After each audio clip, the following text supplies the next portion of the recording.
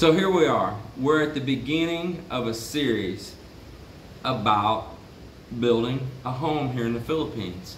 And what do you do in the beginning? In the beginning, you would first buy your property, right? You want to secure your property. That is a tough decision right there. That's going to be your biggest decision right there. Mark my words. If you're building a full-size home and you're really investing into it, that is your biggest decision right there.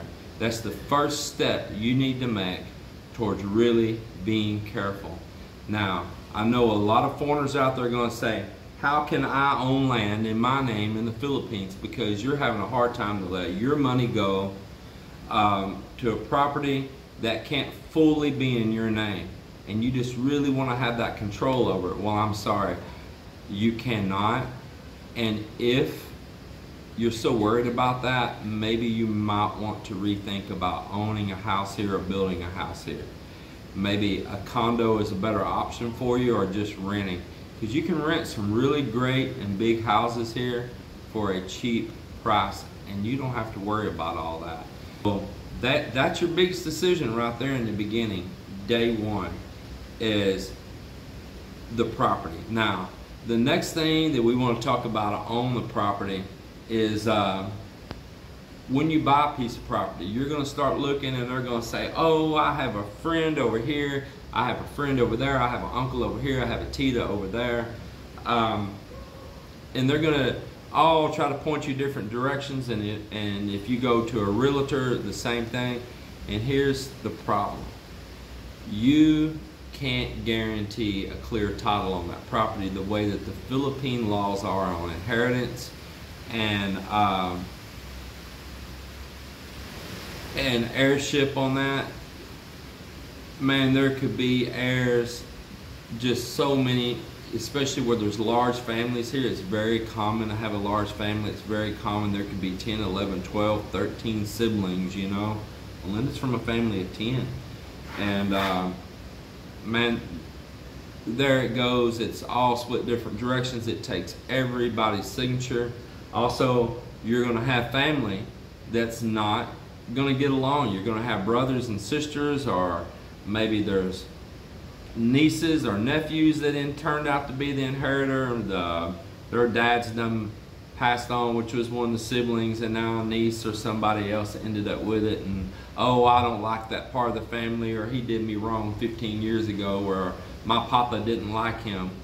And they're going to throw a monkey wrench in your plans to sell, well, whoever's selling the property, and their plans to sell the property. And then you may have went and got a survey, and you might have went and did a paperwork and a bill of sale and went to an attorney and everything, and you think, man, I got this is done.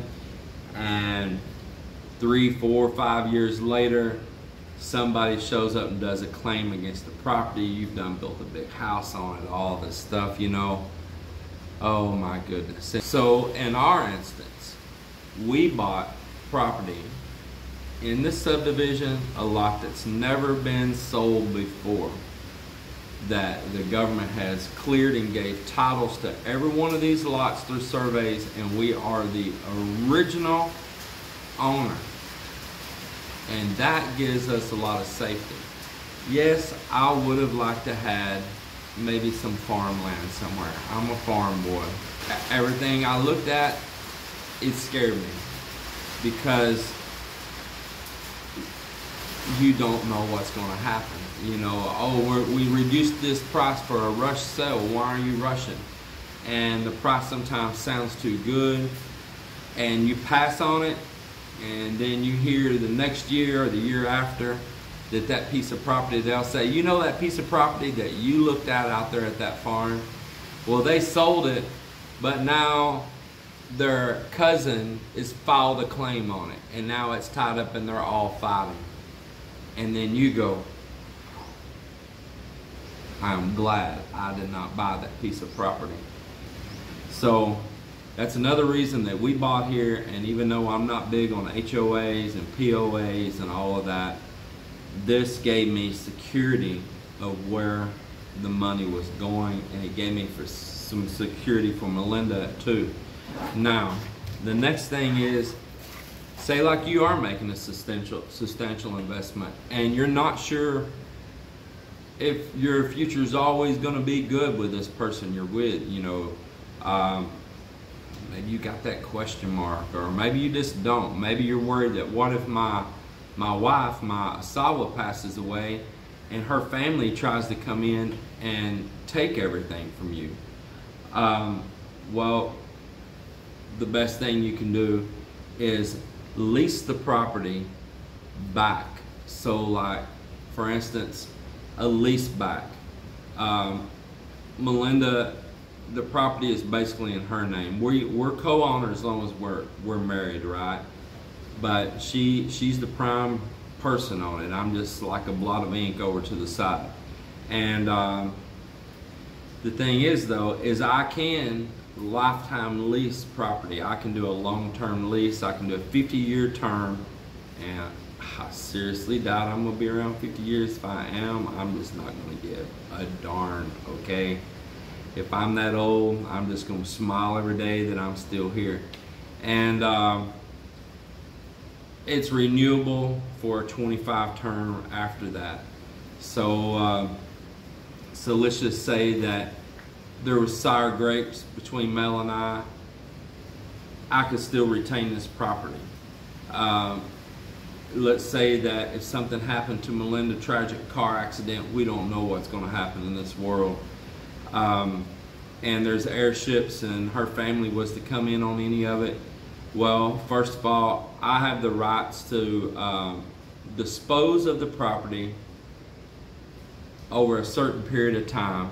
I have to dispose of it as a foreigner because I can't hold the title alone. Or another Filipino could be brought in on the title and I can continue to hold it. So there's that way, is that if something happened to her and I can take and dispose of the property, and if I don't dispose it during a certain time frame, the family can come in and file rights for it. But I have the first rights. But if I'm holding a lease, even if the family took any kind of ownership, they have to uphold my lease, and my lease will be until probably I'm ever gone from this world, so they can't take possession of the property. Mel's walking around with our handsome little nephew. You want to show everybody our handsome little nephew? Let's see. Say bye. I just say enjoy hi. it. Hi to the camera. Hi, Gani. Say hi. Hi, Gani. Hi, Gani. Can you say hi? Hello. There you go. Flying kiss. Flying kiss. Give everyone a kiss. Wow. One more pa. One more pa. Oh my goodness. He is so great. I enjoy him so much. He's going to be my future little helper here, I'm telling you. I think we're going to head back home. It's about to rain. Yeah. You know, you can get out there on the internet and you're going to read 10 million different comments. And there's always these people trying to post these, you know, just bad ways of trying to circumvent laws. Don't circumvent the laws. Man, I'm telling you what, if you want no guarantee, circumvent the law. And then I guarantee you have no rights. You will get caught up with, it will be shown, and you will have no rights. Follow the law as we do, and then you can rest at peace.